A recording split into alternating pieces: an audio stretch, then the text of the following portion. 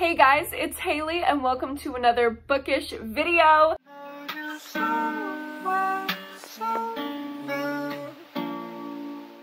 Today's video, as you can probably tell by my sweatshirt and my knife earrings, is all about Halloween and horror and all of my favorite things.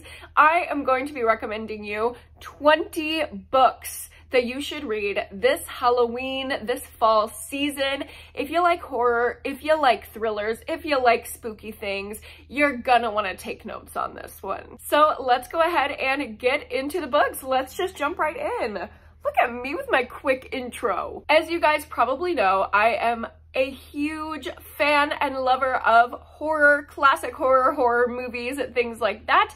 And I have a lot of these recommendations tailored to horror fans as well, even though not all of these books are straight up horror. But I want to start with a book where you can feel just the love of the lore of horror movies throughout the entire novel, and that is The Last Final Girl by Stephen Graham Jones. I love Stephen Graham Jones. He is from Texas, which I live here. I love it here. He is also a big fan of horror movies. You can just tell with the amount of references to the genre and little nods and winks to classic horror and things like that throughout this book. Basically, in this book, we are following a girl as this string of murders is happening in her town, and she thinks she knows who the final girl will be when all is said and done. So she kind of hyper fixates on this popular girl who she believes will be the last final girl. And we follow her in like a movie screenplay style of writing. It's a really interesting read because half of it kind of feels like a fever dream, and it's just like putting you in this state where you don't really know what's going on, but you totally understand the vibes and how the book is supposed to make you feel. And the other half is like very straightforward writing because it's written as a screenplay. So it'll have like the wind rustles through the trees, the camera pans across the river, and you basically follow this string of murders, this slasher, but from the lens of someone who is obsessed with horror and has prepared her entire life for this moment. Also, if you're a fan of slashers, this is kind of my go-to wide slasher recommendation because I think a lot of people will enjoy this one, and that is Camp Slaughter by Sergio Gomez, another one of my faves. This book is so fast-paced. If you want a book that reads like a horror movie, this is the one for you. This one pulled me out of a slump. I love it. It was the perfect amount of campiness meets gore meets intrigue. The actual villain is so interesting, and I'm so excited to keep following our villain in the sequel, which is coming out this October, Halloween Slaughter. I just think this is such a classic story. It follows a group of teen campers as they go out into this Place to just drink and have sex, you know, what teens do in horror movies. But once they get out there, they are met with a cannibalistic killer who has made his home the woods that they're now invading. It is so good, so fast-paced, perfectly gory, just like your favorite horror movie. Now, if you're wanting something a little bit less gory, but with the same pervasive love of horror throughout the novel, I would recommend The Mary Shelley Club by Goldie Moldavsky. This is actually one of my favorite YA books that I've ever read. It is so well done. It follows a girl who moves to this new area because she's running away from a tragedy in her old home, of course. And when she moves to this new classy prep school, she kind of feels like the odd girl out because all the kids at the school are like super rich and privileged, and she's kind of on the fringe of things. But she finds out about a club called the Mary Shelley Club where every kid in the club is horror obsessed, and they do these things called fear tests that end up getting a little bit too real as the novel goes on. This book is long. It's like 500 pages, but it did not feel that way. I read it in just a matter of a couple days. So it is really easy to get into, and the characters are just so lovable. If you're looking for a slasher that's not too intense, definitely pick this one up. Now, on the other side of things, if you're looking for something extremely graphic and gory, you could read, and I really recommend this with a grain of salt because this is for extreme horror lovers only, but you could read The Clown Hunt by Judith Sonnet.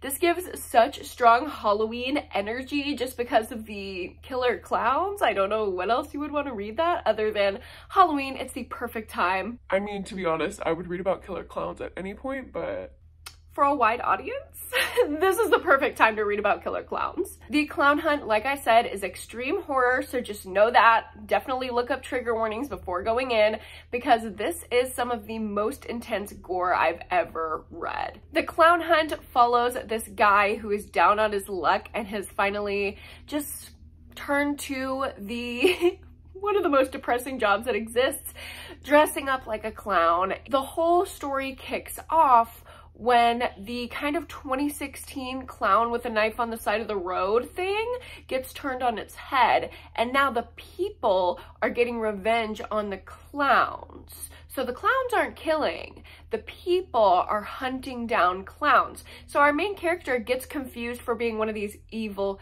clowns and has to escape this mob that is really determined on just getting his ass. Also, this prologue is probably the best prologue I've read in any book ever. It is so visual and visceral. It feels like a horror movie. You can see it in your mind. Those visuals are just chef's kiss, always coming through with Judith Sonnet's writing. I absolutely love her.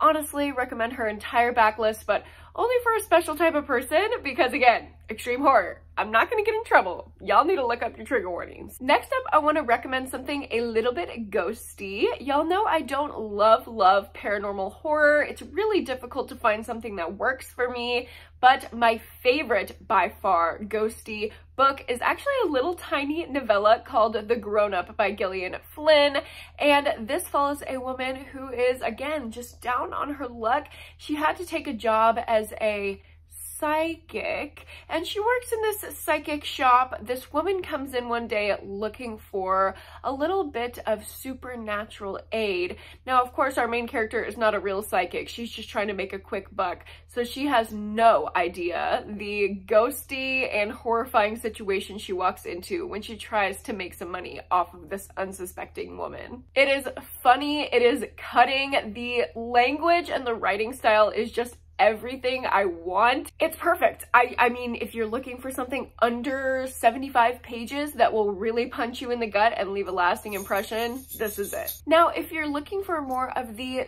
dark academia college vibes, you're feeling the chill in the air and watching the leaves falling down, I would recommend The Maidens by Alex Michaelides. I know this one has very mixed reviews. Some people love it, some people hate it.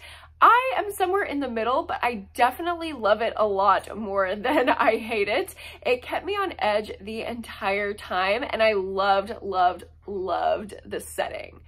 Basically, we are following the aftermath of a death of a girl at a college, and there's just a lot of sketchy things going on at this college, okay? There's a professor who has this little cult of young women that he calls the Maidens. There are creepy porters at the doors. Oh, did I mention this was British? And there's a nosy therapist who just sticks her nose in a little too far and she might get burns. I'm mixing metaphors here. It's fine. Read it. I like it. Next up, I have a few recommendations for horror and thriller books that take place at a carnival setting. I don't know why, something about October spooky season just makes me want to go to a carnival. Eat some cotton candy, get on a roller coaster, feel the chill in the air, get wrapped up in a boy's flannel, make out on the Ferris wheel. You know what I'm talking about. And I love the setting of a carnival for a slasher. My favorite easily carnival horror / thriller book is Wonderland by Jennifer Hillier. Y'all know Jennifer Hillier is my queen. I will read and love anything she writes, but this one especially I love. It takes that dark underbelly of Disneyland kind of concept and brings it into a thriller novel. There is this theme park called Wonderland, and it basically runs the economy of the town that it's in. So all of the missing boys and suspicious circumstances around the park kind of get overlooked by the police because it's literally the town's entire livelihood that rests on the operations of this theme park. Well, a sassy new female deputy comes into town and she's not going to let that fly anymore. She's going to figure out what is happening to these boys that work at the park. It has that signature Jennifer Hillier writing style where there's a little bit of darkness, a little bit of creepiness, a lot of fast pace, and that little twist of romance that just brings the intrigue and sucks you in and makes you want to read even more. I also recently read Tastes Like Candy and I absolutely loved it. This also takes place at a carnival. It is a like senior trip moment for these incoming seniors in high school, so it definitely reads very YA, but for being YA, it has some of the most intense gore that I've read, and it's a really fun slasher. It is just a fun time, okay? The killer's really obvious, the motive is really dumb, but the whole time I just had so much fun. It was like reading a horror movie. And if that is what you're looking for, this is gonna be great. And the carnival setting always just makes it pop off a little bit more. All of these girls are just running through the carnival doing this little senior prank moment, and killer's hunting them down. So what more could you ask for? It does not have to be that deep, you know what I mean? And the last carnival thriller I have to recommend to you is called Welcome to Smiley Land, and I actually just read this a few days ago on a whim. I was looking for a horror novella that not a lot of people have talked about, and of course I wanted some LGBTQIA rep in there because that's what I love. And I heard about this one having really great representation. We actually follow a non-binary main character, which is so cool to see in horror. And they and their little group of friends go to this abandoned theme park called Smiley Land, and increasingly alarming, creepy things start happening, and all the kids get picked off one by one by one by one. Again, it is just such a fun time. I had a little bit of issues with the overall plot and structure of the novel, which I will get into in my wrap-up, but if you don't take this one too seriously, it's a really fun time. And I also loved all of the LGBTQIA rep. Not just that main character has some type of representation. There's a sapphic relationship, and there's also a gay man little character who has a crush on the quarterback of the football team. Like, very cliche, but like cute. You know what I mean? So I absolutely love this one for that. Again, just don't look into it that deeply. We don't need to do that. It's horror. It's fun. If you're looking for quick little stories to read throughout the month of October, I recently read the Black Phone story collection by Joe Hill, and I absolutely loved it. Some of my favorite horror short stories I've ever read are in this collection. I just think they're so creative, and they're not all really scary. There's a lot of just like haunting imagery and psychological horror in here. If you're looking for a lot of variety in a short story collection, you would love this. And if you want to watch the Black Phone movie, this would be a great one. I read for my top tier patrons the Black Phone short story and then immediately watched the movie and compared them directly. So if you want to see that, as always, the Patreon link is down below, but I had a really fun time doing that, so highly suggest it. And if you're more into poetry collections, I would suggest I Am Not Your Final Girl by Claire C. Holland. I loved this little poetry book. It is all based on final girls from iconic horror movies, and each poem is named after the final girl and kind of tells a little bit about their story, about horror tropes, about what you can kind of take as the meaning from something that's kind of campy and fun on the surface.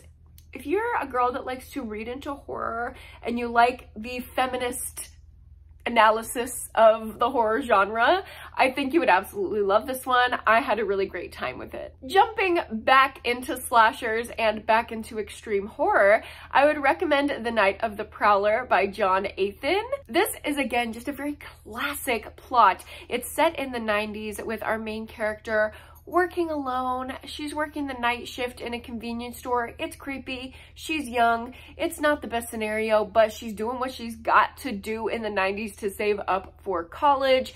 And while she's working her late shift, she hears on the radio that a crazed killer has escaped the asylum down the road, and he is off on a killing spree. So we follow her as she attempts to survive the night, and we also follow the killer and we see all of the damage he's doing as he fights to get to our girlie in the convenience store. Again, this is extreme horror, so be sure to look up those trigger warnings if you need to. This is so campy and fun. I don't know.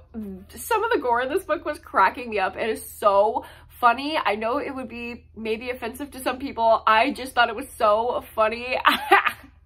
If you've read this, you know what I'm talking about. The scene with the corn in the cornfield. It was so funny. I don't know. I loved it. I loved it. It was so fun. I just had a wonderful time reading this slasher with this ominous killer and sympathetic main character. It just feels like the perfect setup. It feels like this, you know? It feels like Laurie Strode and Michael Myers. Like, it's the blueprint. It's exactly what you're wanting around Halloween. So if you're an extreme horror girl, that's for you. And my last slasher rec, sorry, if you're not a fan of slashers, this is gonna be the last one, don't worry, is Clown in a Cornfield by Adam Caesar. And this is another YA horror. I know, shocking, but I gotta have stuff in there for everyone. And I don't think this was too scary. If you're looking for something to kind of feel the horror vibes but not be scary, be more campy teen movie fun, this is that. This group of teens in this southern town is just fed up with the conservative adults, and they're just like, please, I hate this. I hate it here. I want to leave. But these little kids are about to be running for their lives because there is a clown that is hunting them down as they have their little edgy teen party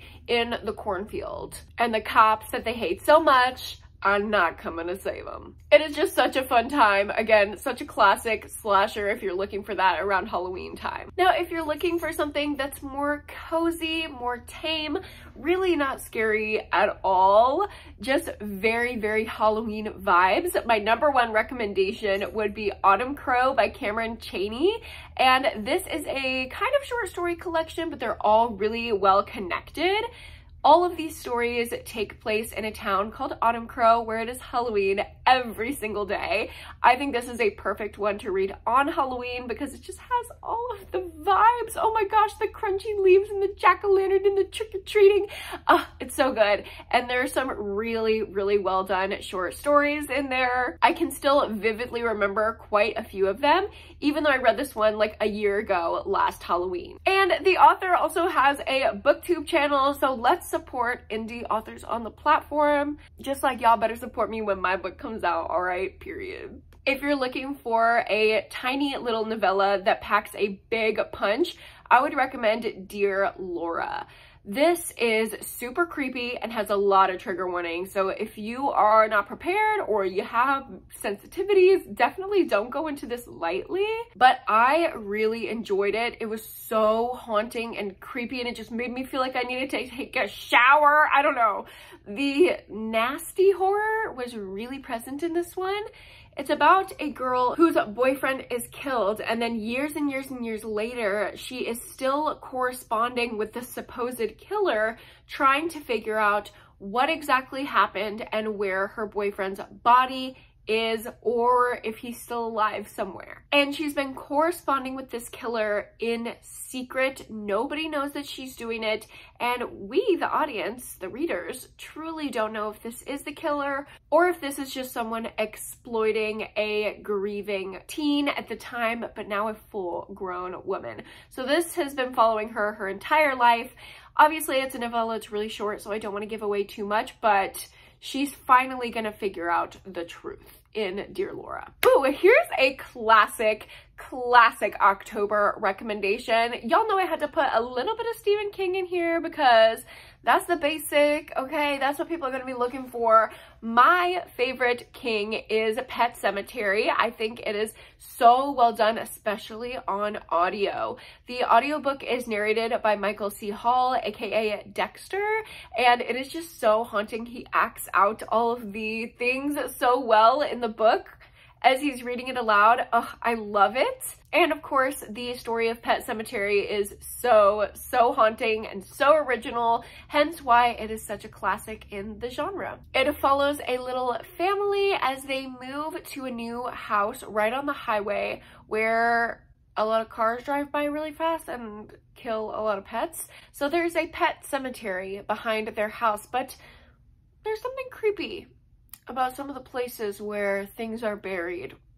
They don't stay buried for long. And I'll just leave you with that. All right, if you're just a basic horror girl and that's like enough recs for you, you can go ahead and go. You can exit this video. Thanks for watching. But if you're a little bit more unique, if you like weird horror, if you want something that's not so basic, a little bit indie, a little bit underground, the last 4 recommendations are for you. I personally love weird horror, but these 4 aren't books that I would recommend super widely, but if you know you like weird horror like me, definitely stay tuned. My first rec in this little section is Pearl by Josh Malerman, and this one is so funny and campy, but still super effective horror. It's about a pig named Pearl, and we do follow her perspective. And Miss Pearl knows how to mind control people.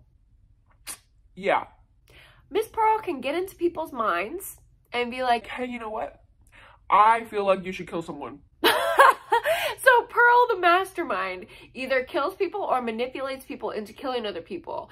And it's just this like farm vibe.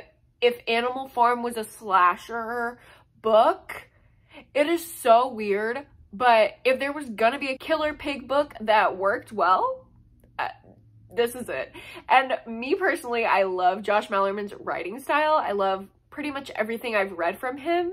So something about this just really worked for me, even though it's a little bit of an offbeat concept. My next rec is for the girlies who like a little bit of dark romance in their horror. That would be Go Down Hard. I just recently read this one literally a few days ago. And it is about 2 serial killers, a male serial killer that kills women and a female serial killer that hunts down shitty men. And coincidentally, they move in next door to each other. They find out about each other's proclivities, and there's a weird tension in the air where we don't know if they're about to fall in love and do the things that they want to do and become this little serial killer duo with like this crazy sexual tension, or if they're gonna end up killing each other. It keeps you on edge the whole time. This whole book feels like Edging. Sorry. You have no idea what's happening, but it is so entertaining, and there's 2 different profiles of killers with 2 different MOs, and it's just very interesting. If you are a serial killer POV type of reader, you're gonna love this. It is campy, it is fun, but then there is impact at the end as well. The next weird recommendation I have is The Murders of Molly Southbourne by Tade Thompson. And this is a series that I will be continuing this Halloween. I read the first one quite a few months ago and absolutely loved it. It's a little bit of a weird kind of sci-fi-ish concept where Molly, this little girl, every time she bleeds, another Molly forms. Okay, just let that sink in. Think of how many times you bleed a week. A few times. You might, you know, bite your tongue while you're trying to eat, get a cut while you're gardening, have a blister on your foot. Yeah. Every time you bleed, an evil clone of you that is trying to kill you is spawned.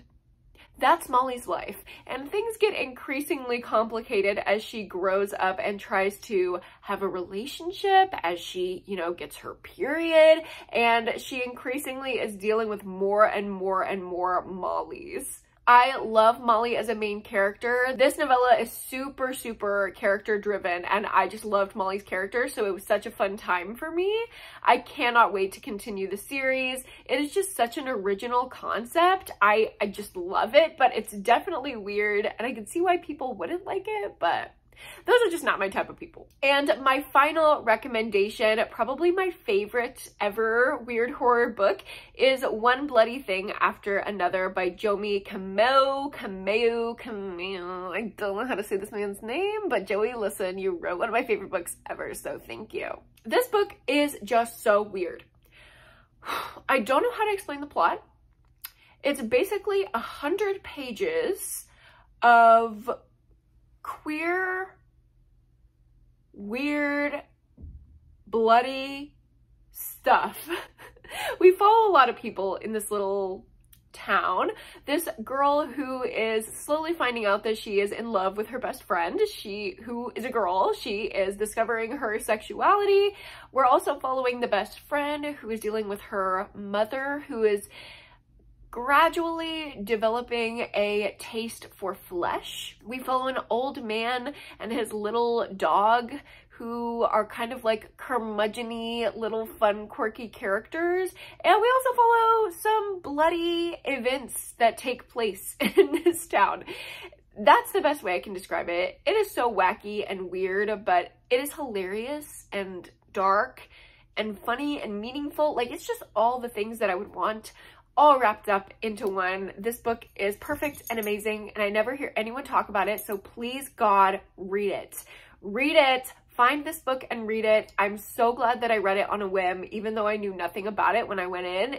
That's the way to do it. It is just so, so good. If you're a weird horror lover, gosh, you're gonna be obsessed with this just like I am. So that is gonna be it for me. Those are my 20 Halloween book recommendations. I hope you guys got a couple good recs to add to your October TBR from this video. Thank you guys so much for watching. If you enjoyed the video, go ahead and give it a like and subscribe to my channel if you haven't already.